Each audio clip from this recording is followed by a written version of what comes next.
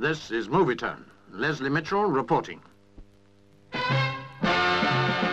Variety in food and personalities as the Variety Club presents its annual Showbiz Awards. Ken Dodd, Show Business Personality of 1965. Film Award winners Sean Connery and Julie Christie unfortunately couldn't make it, but Benny Hill, a winner for his own show, might well have impersonated them.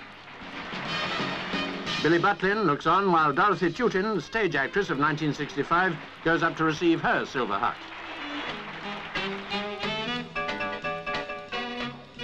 Ken Dodd was chosen for his record-breaking season at the London Palladium, his success in the Royal Variety Show, and for his top disc that sold more than any other last year.